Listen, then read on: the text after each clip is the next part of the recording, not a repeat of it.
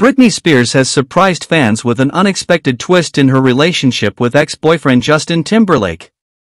The two pop icons, who were together from 1999 to 2002, faced turbulence when Britney's 2023 memoir, The Woman in Me, revealed intimate details about their tumultuous romance.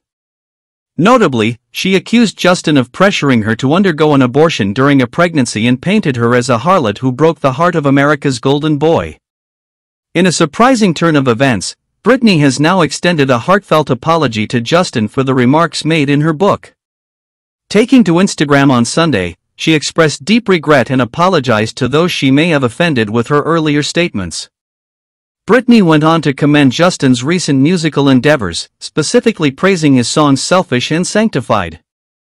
Sharing a clip of Justin's performance with classroom instruments on The Tonight Show with Jimmy Fallon, Britney wrote, "I want to apologize for some of the things I wrote about in my book. If I offended any of the people I genuinely care about, I am deeply sorry."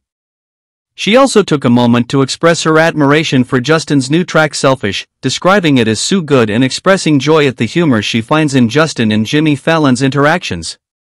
In her memoir, Britney had made various accusations against Justin, including criticizing his 2002 track Cry Me a River for its portrayal of her. Additionally, she revealed a significant revelation about a pregnancy in 2000, claiming Justin did not want to be a father, leading to her agonizing decision to undergo an abortion. This unexpected twist in Britney Spears' stance towards Justin Timberlake has left fans speculating about the potential for a renewed friendship or at least a more amicable relationship between the two pop icons.